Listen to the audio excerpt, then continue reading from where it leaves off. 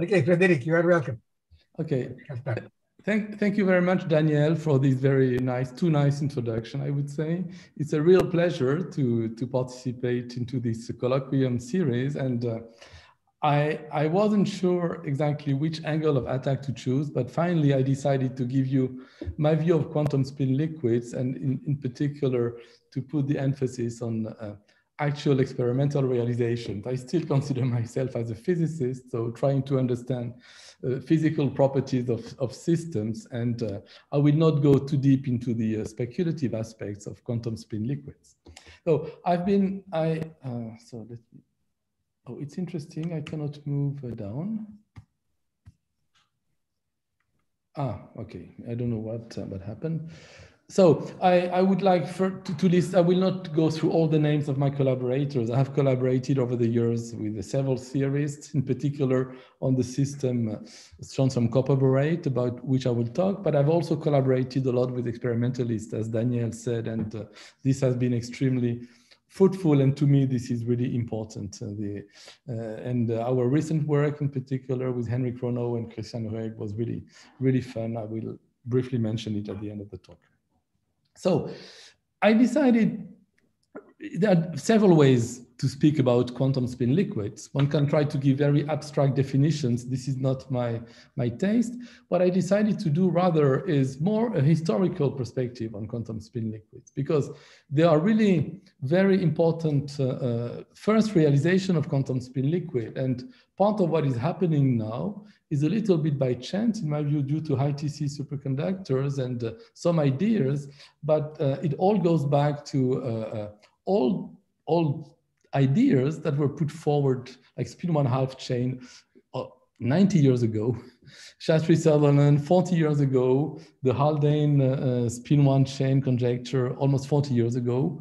All these are in some sense a realization of quantum spin liquids, and a lot of what we are trying to do these days is either to generalize the ideas of the spin 1/2 chain or of the Haldane chain to larger dimension, or to understand the Shastri-Sutherland model that I will introduce in a minute. Then that took place, and I would put an end in '87, because then high TC superconductors were discovered. And then quantum spin liquid became very important as maybe the background of superconductivity in high TC superconductors. I will not discuss about high TC superconductors here, but it's really from that year onward that new ideas were put forward or really developed, like the RVB theory, the RVB spin liquids, or algebraic version of two-dimensional spin liquids. And there, one of the main aspects that is still ongoing and still not fully satisfactory is to have appropriate experimental realizations of a number of these models. I put here, I will not talk too much about it, but I also put the Kitaev model on the honeycomb lattice, because this is a very interesting model. It is a model of a spin liquid. And more importantly, this is a model that has an exact solution. So that puts this model in a special category as compared to the Kagome, for instance, where, as I will explain, it's still very much up in the air. The difficulty for the Kitaev model is that it requires very anisotropic interactions. And there, the experimental realization is still an ongoing subject. And then for the second part of the talk, and then it will be as long as you wish it to be, I could cut it very much. I would like to concentrate on one particular pair theory and experimental realization that has been, in my view, the most fruitful over the last 20 years, the Shastri-Sutherland model and the compound strontium-copper borate. I want to emphasize this because it is extremely important to have a model where one understands enough to be sure about a few things, which is the case with the Shastri-Sutherland model. We don't have an exact solution of the model in general, but we have some exact results. And there is a very clean realization of that makes it very useful, because then we can really investigate that system and have some very fruitful dialogue between theory and experiment. So what I will talk about, and is mostly, apart from the Kitaev model, I will mostly talk about Heisenberg model, where we have a lattice of spins, and the spins can be 1/2, 1. They could even be classical for some purposes. And we have coupling constant between these spins. And if we face such a Hamiltonian, by far the most common situation that there is some kind of helical long-range order that develops. And whenever experimentalists or people doing synthesis come up with a compound, most of the time this is what they will find, some kind of order, Bragg peak. So what it means theoretically that the spin-spin correlation function does not decay to 0, but it goes to the square of the order parameter with an oscillating factor, and this is the wave vector, the pitch vector of the helical state. So in 3D, this would occur up to a certain Néel temperature. In 2D, this can occur at 0 temperature, and in the vast majority of systems synthesized, some kind of order of that type is actually realized at low temperature. But it's not always the case, and this has been known for a long time, and this is what I will first discuss, the first ideas in the field, and they, as far as I'm concerned, I see it as articulated around basically 3 models, and the first one is very well known, so I will be fast, but still, I think it's important to remember that there is the first algebraic spin liquid is actually the first non-trivial quantum mechanical problem ever solved, the spin 1/2 Heisenberg chain by Hans Bethe in 1931. And he realized there is a way to find the solution when you take the model I showed before in 1 dimension with nearest neighbor coupling. And if the couplings are antiferromagnetics, then the ground state is, the Bethe ansatz, the eigenstates are linear combinations of, it's a very technical thing, but the spin-spin correlation decays algebraically as a power law. So this is really the first example of an algebraic spin liquid. One could say it's a trivial one. It's trivial in the sense that this cannot be easily generalized to 2 dimensions, because if we couple such chains to build a 2-dimensional lattice, we will immediately develop long-range order. So it's not something that can be generalized from that point of view, but it has a very important property that the excitations are fractional. And this is one of the major themes of quantum spin liquids, to have some fractional excitations. In the case of spin 1/2, I'm showing something most of you have seen several times, but in a usual antiferromagnet, if you represent it, that would be a cartoon that would be true in the Ising limit. An excitation would consist into overturning a spin, and that is here, down spin is replaced by an up spin. But this can decay into 2 domain walls. That is, we can split this by overturning, for instance, these 2 spins or these 2 spins. And what we end up with are excitations that are domain walls between antiferromagnetic domains. So here we have an antiferromagnetic domain starting with up, here another one, and we have only 2 spins up. This is the cartoon picture, and more than a cartoon picture in some limit of spin-on. This means that the excitation of the spin 1/2 chain are fractional. And one of the consequences is that if one looks at the excitation spectrum, the dynamical structure factors say this, the frequency and momentum dependent spin-spin correlation, it does not have a spin wave mode, but it has a continuum. And this is the theoretical prediction. So this is a continuum that has, of course, more weight towards the bottom, but there is weight everywhere in this region for the 2 spin-on continuum. And these are early experiments from 2003. This is a slide I'm still using, but this is continuously improved now experimentally. There are more and more realization. So to some extent, the first really example of a quantum spin liquid algebraic with a fractional excitation is a spin 1/2 chain. And a lot of what we are trying to do is to see whether we can produce such states of matter in higher dimension. And as I said, this is not at all trivial, because coupling these systems, you're driven immediately to long-range order, so it takes something more. There is another model. I will talk a lot about that model, but it was almost unnoticed when it appeared. And this year we are somehow celebrating the 40th birthday of the Shastri-Sutherland model. This is a model of an antiferromagnet where on a square lattice where we have antiferromagnetic couplings between first neighbor that would build a square lattice, and we have some diagonal bonds that would have that are another type of coupling. And what Shastri and Sutherland did was to study the phase diagram, the ground state phase diagram of that system. Actually, they did a calculation for various values of the spin. Spin 1/2 would be here, and that would be larger values of the spin.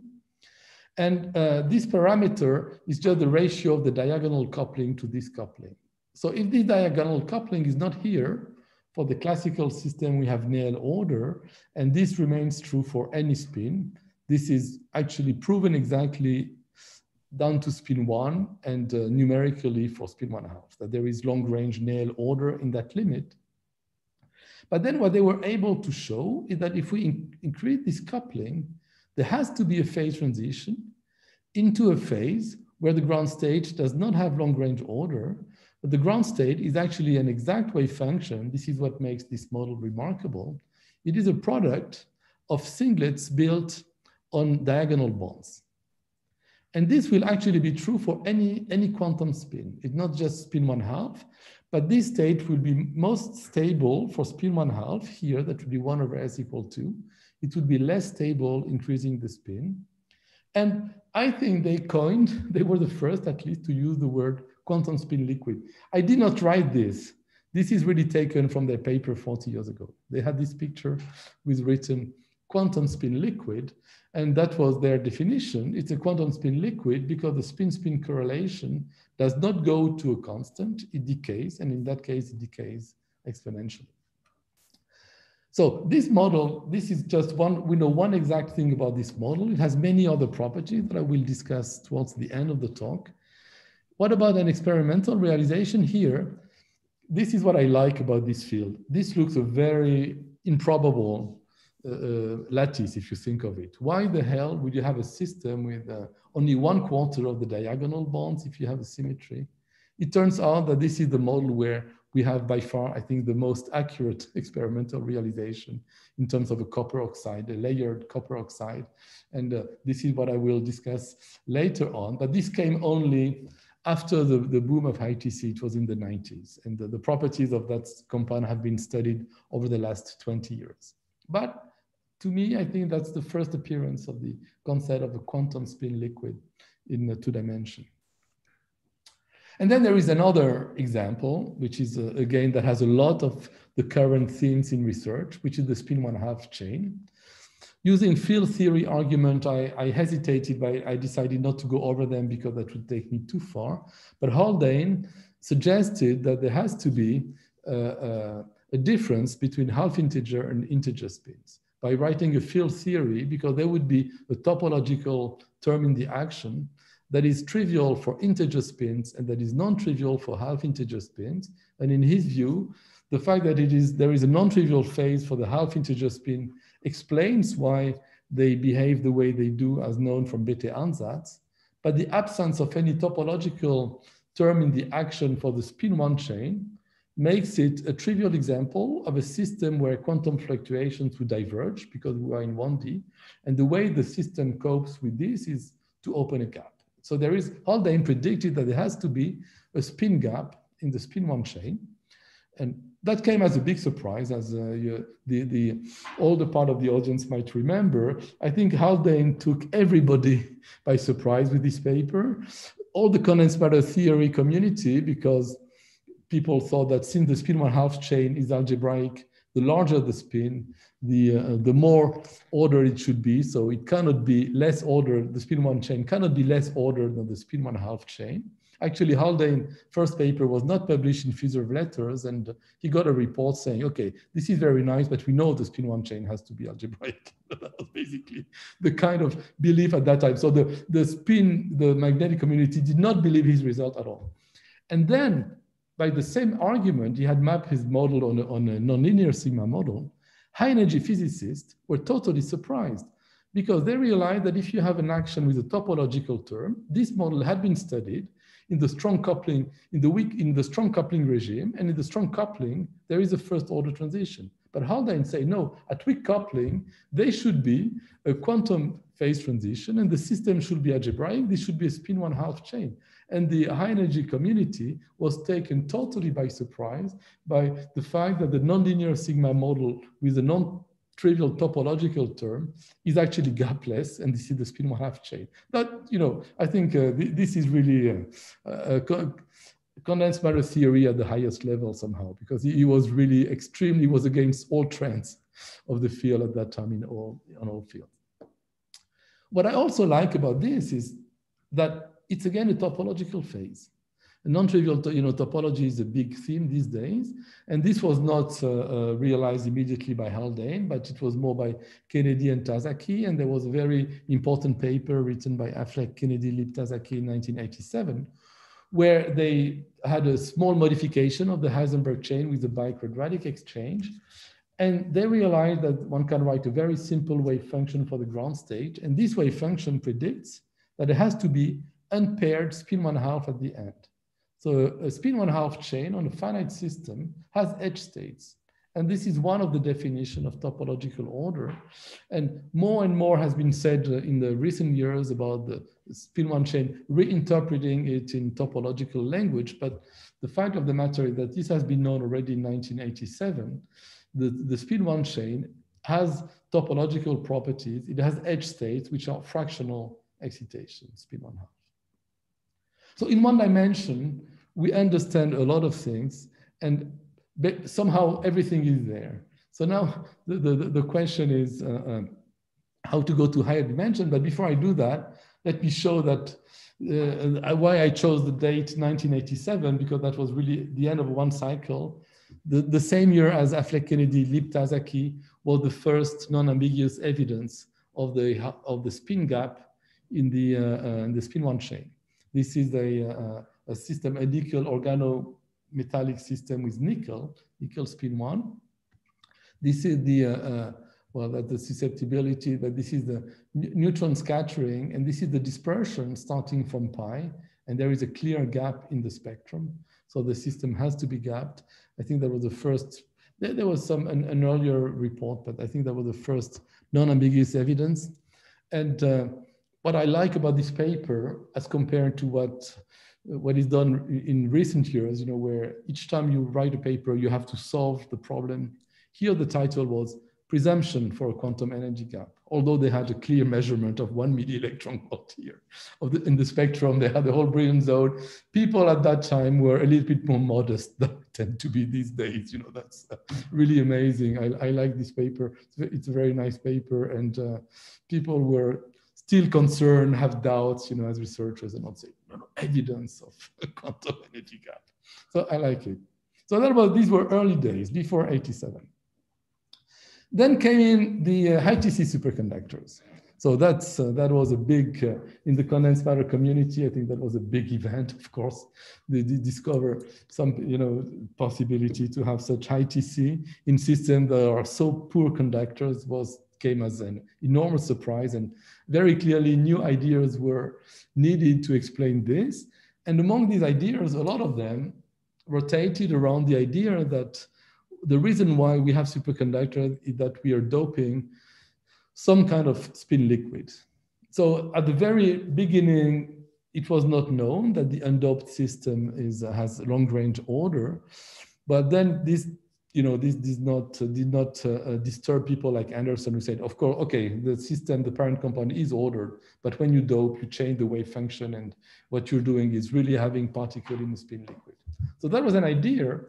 I think extensions of these ideas using variational wave functions seem to be able to explain part of the phase diagram of the high TC. This is not what I want to discuss, but this brought back an idea that was only briefly mentioned in a paper by Anderson and Fazekas in 73 for the triangular lattice, the possibility of having, instead of a long-range order, to still keep a system that does not break translational symmetry, but is a linear combination of wave functions where each of them has local singlets. So the basic idea is that of the resonating valence bond system that was suggested for the triangular lattice and essentially proven not to be correct for the triangular lattice.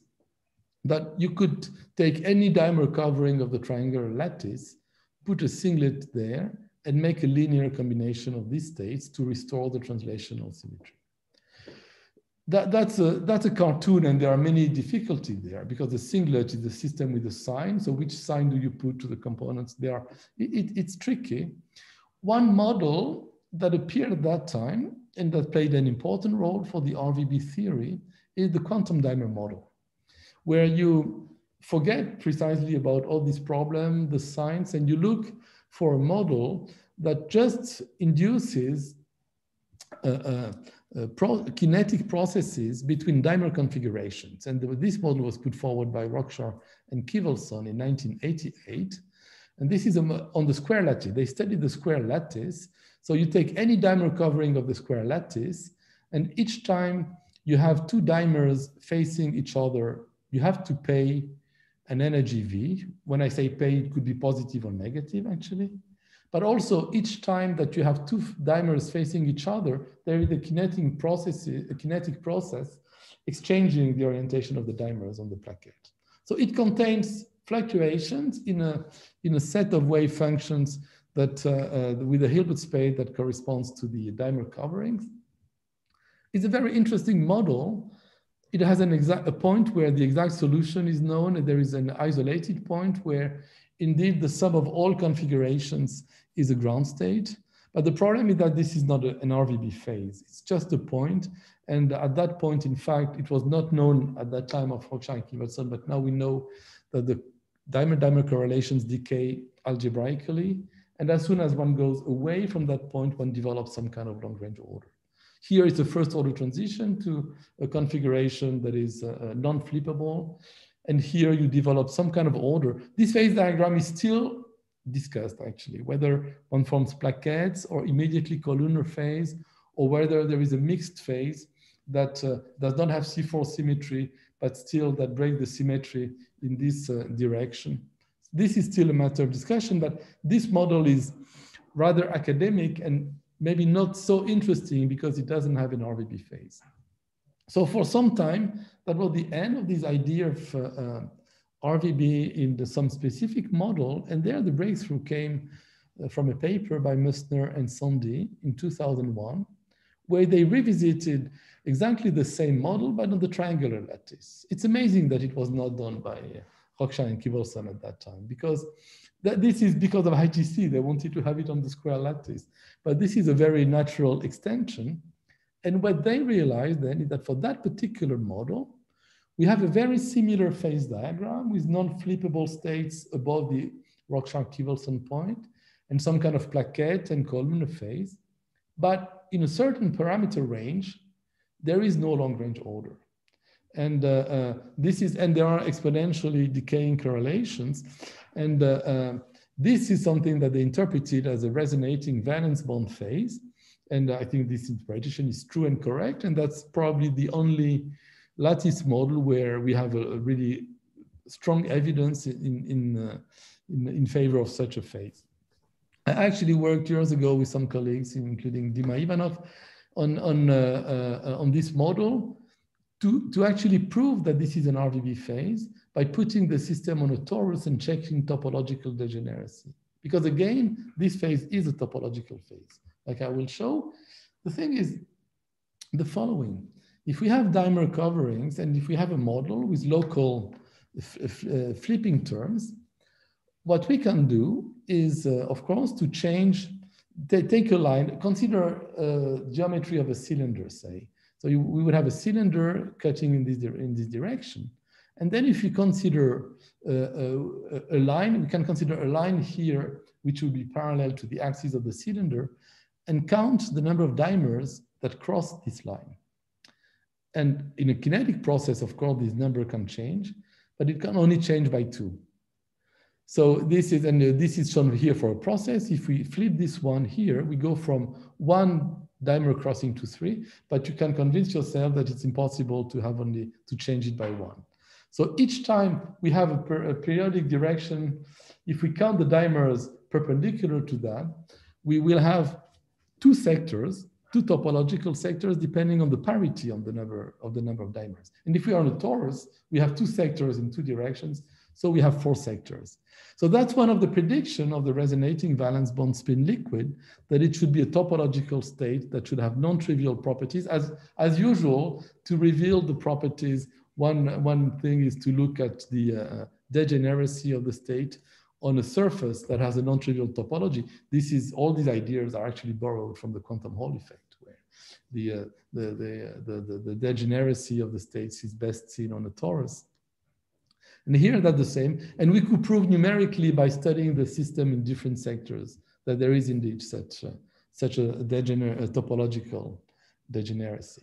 So that's a model, but okay, we'll come to it later, but this quantum dimer model as it is, has the connection to quantum magnets is not completely obvious. I will come back to it but before I will discuss another of the ideas about spin liquid that came from ITC research, which is algebraic spin liquids in 2D. I will be very brief because it could be an entire talk to properly define these things. But I think again, the basic ideas have been laid for these systems very immediately after the discovery of ITC superconductors. And there were two versions of it, two papers. There was one paper by Kallmeyer and Laughlin, where they wrote a bosonic version of the quantum Hall state. That is, for fermions, you know, if you look at the Laughlin wave function, the prefactor should be an odd power of Zi minus Zj because of the antisymmetry of the wave function. The bosonic wave function would have an even power of Zi minus Zj, but it would still be a system, a topological system. And what they suggested is that this could be a ground state of the Kagome antiferromagnet, this wave function. It's not believed to be the case, at least not for the plane wave Kagome antiferromagnet, but that was a very interesting proposal that one might have for spin systems, a system which is gapped, like a quantum Hall state, and but that has a non-trivial topological properties. And research in trying to come up with examples of this is still going on. Yet another idea, which has to do with spin liquids with fermionic wave function, was proposed by Affleck and Marston in 1988. It was the pi flux state of fermions. So one can write wave functions for fermions, and one can have fermions circulate on a lattice. If it is on the honeycomb lattice, we would have Dirac points. If it is on the square lattice, remember this is about high TC, so they wanted to be on the square lattice, but they realized that if there is a pi flux per plaquette for the fermions hopping around a plaquette, they can have Dirac points. And then if one uses this wave function to write down a proper wave function for a spin model by imposing on top of it a Gutzwiller projection to ensure that one has one particle per site. This is a well-defined wave function. And that was a wave function that they suggested for the square lattice antiferromagnet. This wave function would have algebraic correlation. So this would be the proper generalization in some sense of the Speedman-Hall Heisenberg chain. All these were ideas. That was really a very exciting period. So people could go with very original ideas, RVB, Carroll spin liquid, and etc. Now, the problem is, do we know realistic parent Hamiltonians or realizations? And that's a major problem or theme of research still these days. Sorry, I pressed the wrong button. And at that time, the system that has crystallized all these proposals is the Kagome spin 1/2 antiferromagnet. I think this is a model. So this is the Heisenberg model. The Kagome lattice is shown here. And the plain vanilla version of the model just has antiferromagnetic couplings between the spins. And I think this is really the lattice for which everything has been proposed. I think all these spin liquids are candidates. And so let me say a few words about it. This is a really fascinating model. Classically, it is extremely degenerate. So to show it, just to give you an idea, if you're not familiar with it, of how degenerate it is, If you consider only coplanar configurations where all spins lie in the plane of the screen here, we already have an infinite degeneracy, because the degeneracy then, once we fixed, say, one triangle, so then all other spins for the plane have to have the same degeneracy as the three-state Potts model. That is, if we choose these spins here, if it's red, this means that here we have a grid and yellow, or the other way around. And this has a residual entropy. So already the number of coplanar configurations is a coplanar ground state is infinite. But more than that, we can create non-coplanar states. For instance, here, this configuration is kind of random, but not totally. I've chosen a configuration where around all the spins here, we are surrounded by spins in the same direction, the green spin here. Then this means that we can satisfy the constraint that we have the sum of the spin 0 on each triangle, which is for the Heisenberg model, the constraint to be satisfied to minimize the classical energy. We can rotate all the spins inside around the direction of the green spin, going out of the screen. And this can be done in many parts of the system. It can be done with loops of say, up spins here. If we have rows of up spins, we can also do it between these rows. So the classical ground state of the Kagome is extremely degenerate with continuous, it's not just a residual entropy, but we have continuous parameters describing this degeneracy.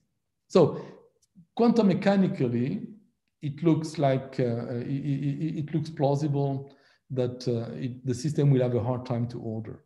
You know, one of the themes in frustrated mechanism is order by disorder. Quantum fluctuations can, under certain circumstances, develop order in a system that classically would be disordered. But here, there are so many candidates, it doesn't look likely. And in fact, we don't believe it's the case, at least for spin 1/2. It could be the case for larger spins. So first of all, for that system, we have almost perfect, a good realization of that model. So one could think that because of this, that would be the end of the story, but unfortunately it's not, because the system is not perfect enough.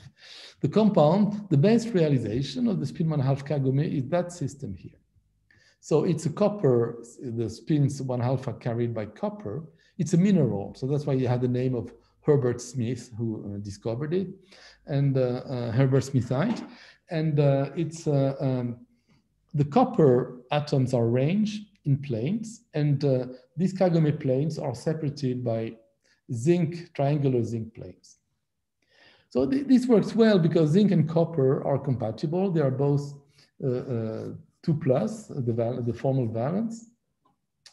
And for that system, what we know, well, there was a number of experiments, but there was an important paper in 2012 showing with neutron scattering that there was very broad scattering. That would be a path, a cut through a path in the reciprocal space. I'm not going to give you details, but it doesn't look at all like we have neither long-range order nor well-defined excitations. It looks very broad, and so that's a good sign. The difficulty came when looking at trying to be more specific about whether the system has a gap or not. Neutron scattering is enabled to look at very low energy here. And a first set of experiments done in the group of Takashi Imai in McMaster in 2015 came to the conclusion that the spectrum is gapped. But later on, this conclusion was not confirmed, but contradicted by the group of Philip Mendels, again doing NMR. And in both cases, I think it was oxygen NMR, finding that it's gapless. And this is where we reach the kind of problem we have with the Kagome, both experimentally and theoretically, that it's very difficult to have convergent experimental results. Let me, before I switch to theory, just a few words about here, the Herbert Smithite. There are two problems there in that system that make it not a perfect spin 1/2 Kagome. One of them is exchange between zinc and copper. Zinc and copper are ions that have pretty much the same magnitude. So it's very difficult to build structure. And even if it is stoichiometric, to make sure that there is no exchange between copper and zinc. So this is one thing. Philip Mendels, I think, believed that he sees different lines depending on the environment. So he believes he's still able to look at the property of the system away from such defects. And the other problem, which is intrinsic to Kagome, is, and maybe it's better for that purpose to look at here, is that no bond of the Kagome antiferromagnet can be centrosymmetric. To avoid, antisymmetric interaction, Dzierżoniński-Moria interaction, to make sure that they are not present, a bond should be, there should be an inversion at the center of the bond. And for the Kagome, there is none, because this side here has no partner here. So the system has to have Dzierżoniński-Moria interaction. And it is known that Dzierżoniński-Moria interaction, just a few percent, 8 or 10%, change the nature of the system and order the system. So it's very tricky experimentally. And I think there is still room for better realization of the spin 1/2 Kagome to give a better confirmation. And if we look at theory, the situation is also confusing. I will skip the first few years where, well, even people like me, I suggested it's an RVB spin liquid. And then there were a series of papers, again, some of them really claiming to have found the solution. The first paper was variational wave function, suggested that it is an example of an algebraic spin liquid. The wave function would be fermions on the Kagome antiferromagnet with a pi flux per hexagonal plaquette projected. And they suggested that this is a good approximation to the ground state. This was not confirmed by DMRG investigation by Jan, Hughes, and White, who found that there is a gap in the system, and they interpreted their results as evidence for an RVB spin liquid. And this remained the truth of the Kagome until 2016. And if you look at the paper, the NMR paper that found a gap, this paper was published in 2015. So that was at the time where theory had suggested that the system had a gap. But then other approaches, a tensor network approach by Tao Chang in Beijing and collaborators, again found evident that it is indeed an algebraic spin liquid as first proposed by Li. So this is completely different. It's not a variational wave function. This is really another type of approach. I will not dwell on it, but it's a system that builds on quantum information concepts to generalize DMRG, which is a 1D technique, to 2-dimension. And it gives rather impressive results on a number of models in 2D. And they again found that it's algebraic. And Polman then and collaborators revisited the DMRG approach, but realized that with the boundary conditions, this is very tricky. And they came to the conclusion that it is indeed an algebraic spin liquid. So what is my take at it? Okay, we have evidence both in favor or against the gap, but the most recent result by Philip Mendels, I think this is very thorough interpretation of NMR data. He points to a gapless system. The most recent numerical results point to an algebraic spin liquid. So maybe that's the solution. I personally, but I'm there, maybe I'm a member of a minority, I should warn you. I am still skeptical. And the reason is not my own results. The reason are old results by the group of Claire Lhuillier, exact diagonalization of the spin 1/2 Kagome antiferromagnet, published in the late 90s.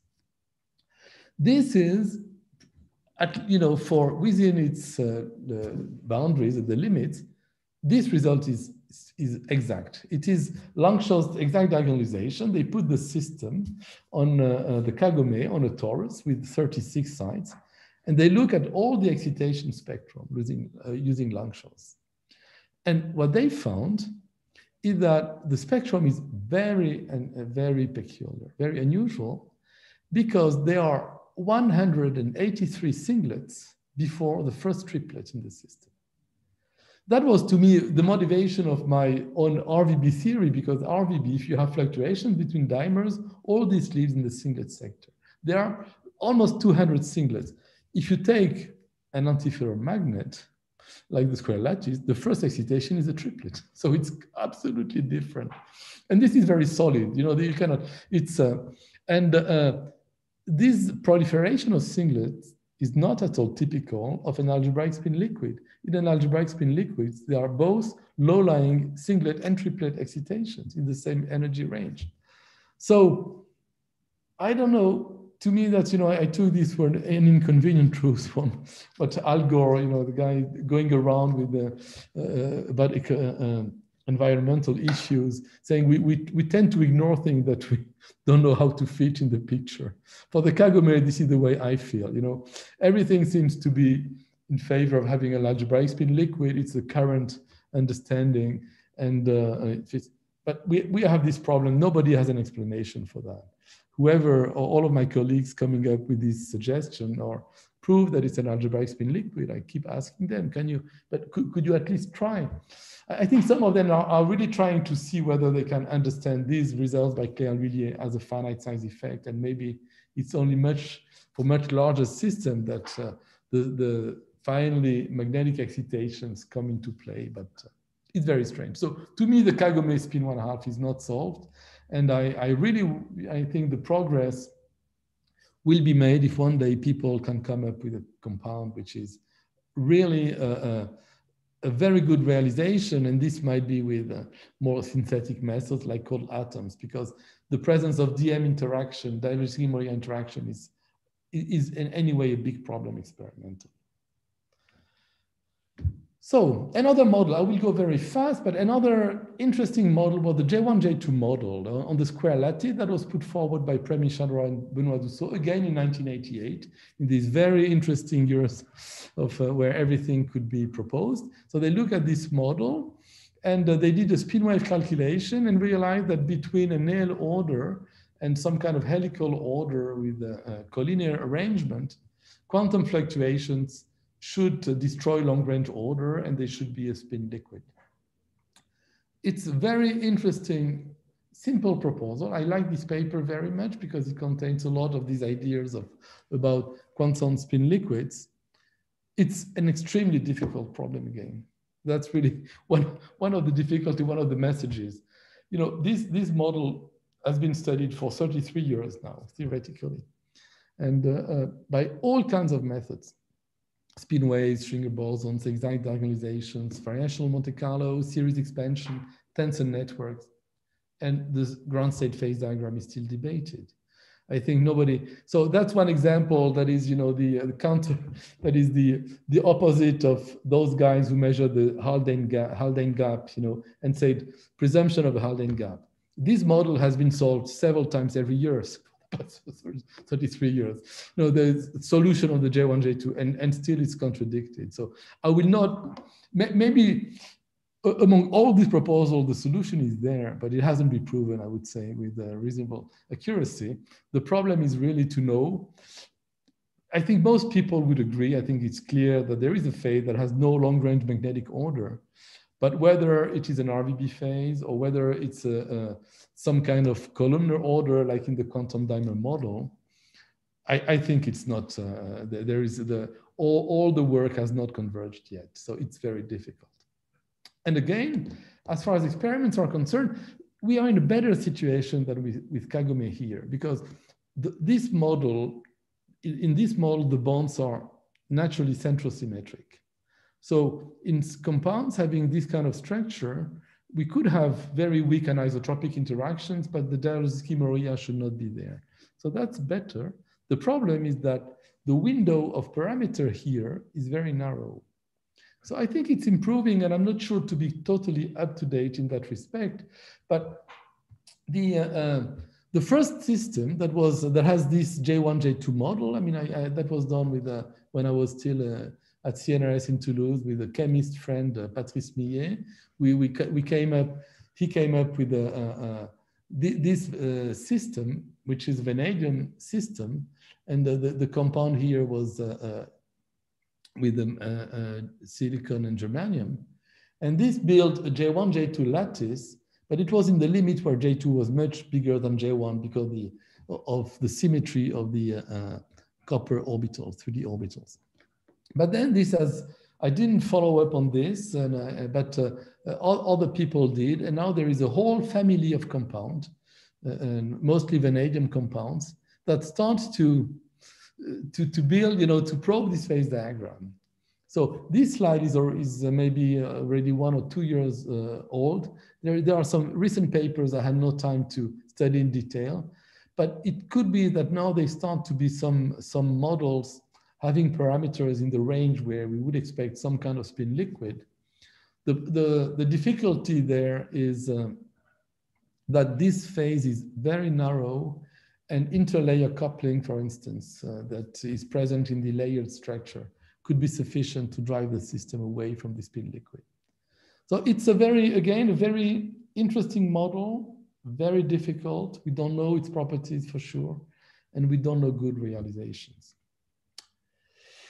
And well, this will be the end of my introduction with Kitaev. I will go very briefly on this. In that respect, Kitaev model on the honeycomb lattice, which is written here, it's not a Heisenberg model. It's a model living on the honeycomb lattice, where we have spin 1/2 operators, but on each bond, the coupling is in another direction. On one type of bond, it's in the X, it's the X component of the Pauli matrix, in the other Y, and in the third direction, Z. So this model is very far from a Heisenberg model, but Kitaev quite amazingly found a beautiful solution to that model, written in terms not of 3 but 4 Majorana fermions. This solution, I don't know how he came to this idea. It's really a brilliant solution. Anyway, he's a brilliant guy, no doubt. And there is a solution to that model. So this puts it in a much better situation than systems like Kagome or J1, J2, where one is still debating about the physics. And there is a complicated phase diagram as a function of the various couplings. And there are gapped phases in the system when one of the coupling dominates over the other two. And there is a gapless phase inside. But if one puts the system in a field for the gapless phase, again, one reopens a gap. And all these phases are topological.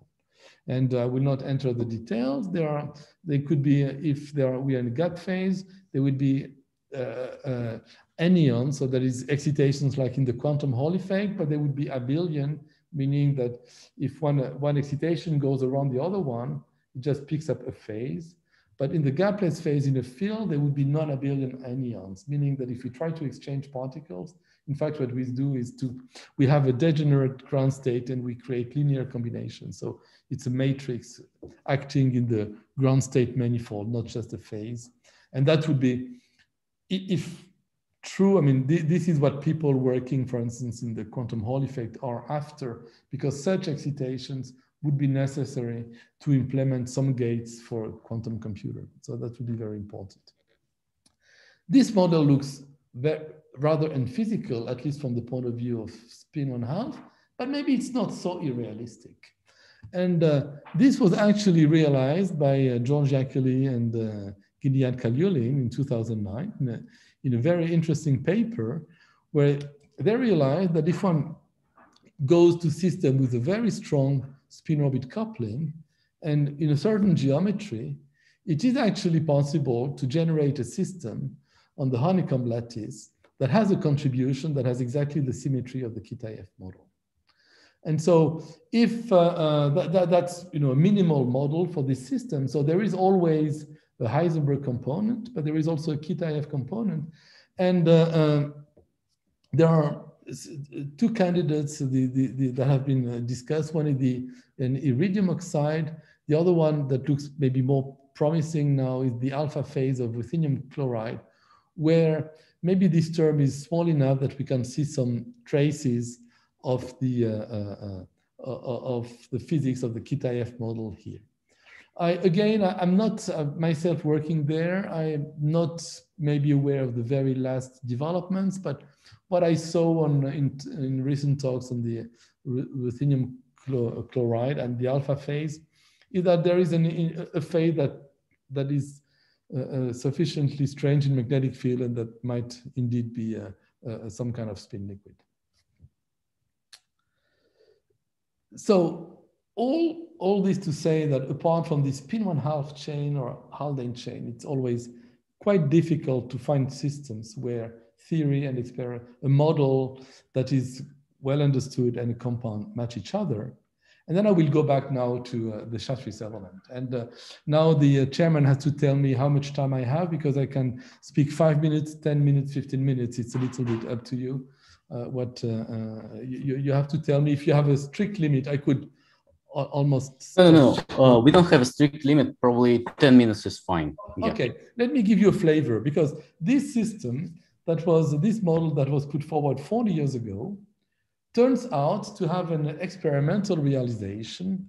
Excellent. That was discovered only 10 years later, 1991, by people in Oregon, by chemists.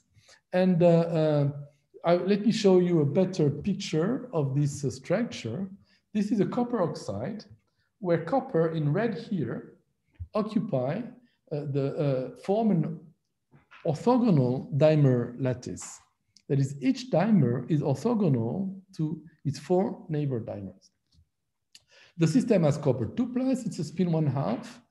And then looking at this geometry, we have 2 dominant couplings, the coupling along the bond, J, which is known to be about 85 Kelvin, and the coupling between the copper, between 2 dimers, which has a ratio of about 0.63 of the main coupling. And it turns out that this is an topologically exactly equivalent to the Shaftri-Sutherland model.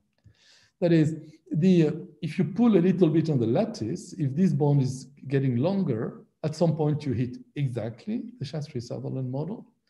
And this model has in common with the Shaftri-Sutherland model that the ground state, if this bond is strong enough, or the ground state is an exact product of singlets on these bonds.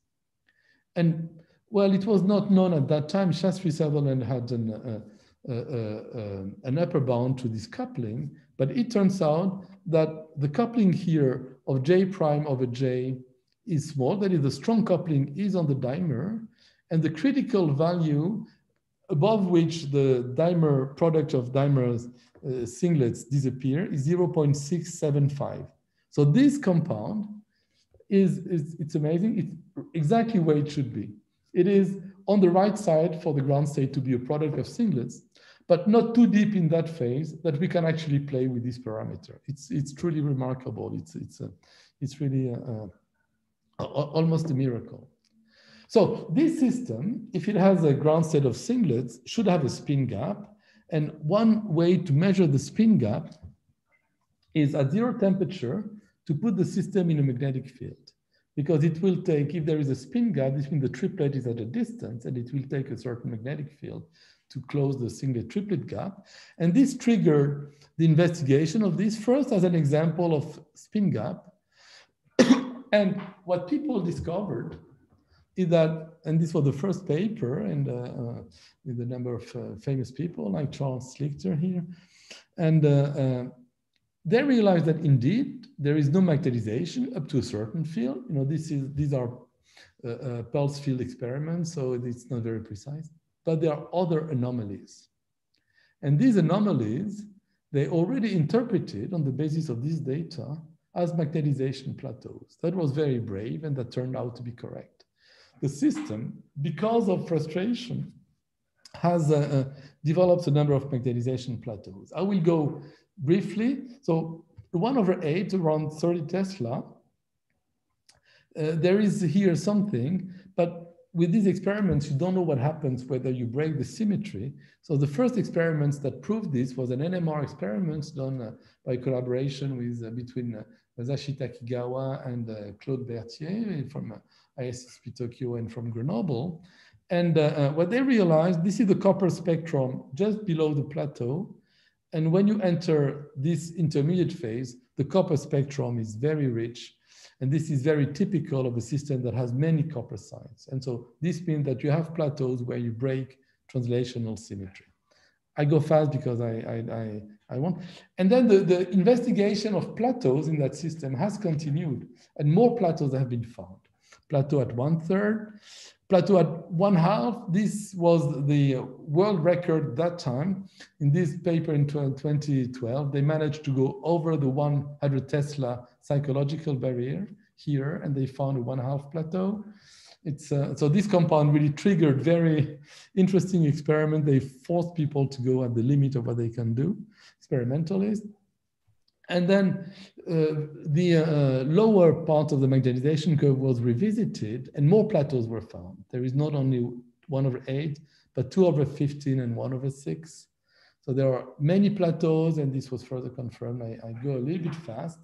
The current status is that this system has a series of magnetization plateaus which look very improbable. If you try numerology, there is no simple rule to explain why these plateaus and why not other plateaus. All these plateaus are believed to break translational symmetry. What is the theory? This turned out to be quite difficult. We're not sure yet, but the basic idea of why plateau is very simple. We have a geometry where dimers are orthogonal. So if we put a triplet here, it has an amplitude, a 0 probability to jump here if we have a singlet, because putting a singlet here gives an eigenstate of this because of the interferences. This is the same argument as why, in the first place, the product of dimer singlets is the ground state. And so we expect for the triplets in that system to have a very small kinetic energy, but they have a repulsion. If we put two triplets here, they really have a strong repulsion. So the frustration is reducing the hopping as compared to the normal situation, but it's not reducing the repulsion. So that was the basic idea, that we should have crystals of triplets and that we have metal insulator transitions. This was believed to be the case for years, and some phenomenological papers had some series of plateaus. So more systematic models were, investigations were done. These were by former colleagues in Toulouse. We did also something in perturbation theory. The problem is we never found the right sequence. If you look at the sequence of plateaus we have, we never found the 1/8 here or the 1/4. There was something fishy about all these studies. We were a little bit, we were very puzzled until 2014, where I think Philippe Corbeau, yes, he was maybe a postdoc, or he had been a postdoc in my group. Philippe Corbeau is an expert of this new approach, tensor networks. So he had a new look at this system, and he realized that we had been on the wrong tracks for 14 years, 15 years to explain these plateaus. Because we've been looking for crystal of triplets, transforming a singlet to a triplet. But in reality, the system is a Wigner crystal of spin 2 bound states. These triplets form bound states, and this is what he found. And in terms of these bound states, the sequence of plateau becomes very natural. Because you have these bound states, you try to put them on a square lattice at a certain distance. The 2/15 has a huge unit cell because the bound states rotate with respect to each other, but it's a very natural state. They had a series of plateaus, very natural. There is a 1/5 plateau, which is not observed in experiment, but turns out that this plateau would be destroyed, would be very sensitive to DM interactions. So maybe that's the reason. So anyway, that was the first surprise. And the current proposal is that these low magnetization plateaus are crystals of bound states. This requires now further experimental investigation, because to make sure of this, we would need diffraction experiments, probing the actual wave vector of the structure. And this turns out to be extremely difficult because the moment is scattered over a big unit cell. So it's a very small sensitivity. 2 experiments have been tried. And well, actually 3, including one with X-ray and 2 with neutrons. And none of them has been able to see anything. That is, they did not confirm or disprove our proposal. It's just at the moment still below what can be observed. Notice that these are difficult experiments because they take place, if we look here, you have to reach for the 1/8 plateau, 27 Tesla. So you want to do experiments in 27 Tesla. It is not possible to have neutron scattering or X-ray scattering at facilities where we have steady fields, like in Tallahassee or in Nijmegen or in Grenoble, all what you can do is to have a pulsed field. So in Berlin, they had some experiments where they could go up to 26 Tesla in a static field. Some experiments have been done, but this experiment has been dismantled 1 year after the magnetic field was installed. So there is, I think, still not fully explored data at 26 Tesla under pressure to try to reduce the plateau, but it's very difficult. I'm in contact with many experimentalists trying to have this. How I'm doing with time? Yes, I'm really behind schedule, so I think I will skip or will just flash part of the remaining story. The system is bizarre because between the dimer phase and the nail phase, there is an intermediate plaquette phase. That's true in the Shastri-Sutherland. This would be the structure, nail order, dimer, and in between some phase that stabilize plaquettes. I show this one because we have the precise value. And again, experiments, it's very interesting dialogue. Experiments confirm this, that there is an intermediate phase, but they came to a conclusion that it's not the one predicted by theory. So we have a problem there. That was first experiments done by Takigawa, and they came with the idea that in this intermediate phase, or not idea, they came up with the result that there are two different copper sites. And if we were in this plaquette phase, all copper sites are equivalent. So it cannot be that one. And this was further confirmed in a paper by my colleague Henry Chrono, where they did neutron scattering, and the form factor was not consistent with having plaquettes on the empty plaquette, and so they suggested that it could be that phase. Why this phase is stabilized, we don't know. Could be some residual interactions, such as interlayer coupling. It could also be that because of the spin lattice coupling, there is a distortion. And in fact, what we showed is that it takes a very small distortion to stabilize this phase. But there is an intermediate plaquette phase. That's important. And there is a first order transition between the two phases experimentally here. And the plaquette phase was also confirmed in thermodynamic experiments very recently, where a peak upon entering the plaquette phase was observed here at around 2 Kelvin. So there is an intermediate phase in that system. And that was the trace where there is a maximum of the specific heat. And this is the last thing I'm going to discuss now, because there is something very interesting happening there, as we found out. I skip a few things about the phase and the phase diagram, how to stabilize this phase. I just aware the fact that this system has been predicted to have topological magnons in a small field.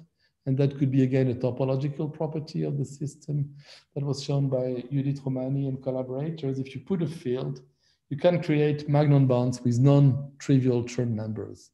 And this would produce edge states that could be measured appeared in thermal conductivity experiments. The band structure has been confirmed by neutrons, but not the edge properties have not been confirmed by thermal measurements.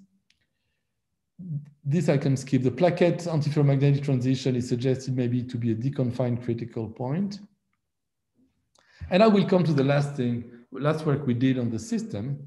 And if you give me 3 more minutes, that will be it. We saw that there is a first order transition between the dimer phase and the plaquette phase.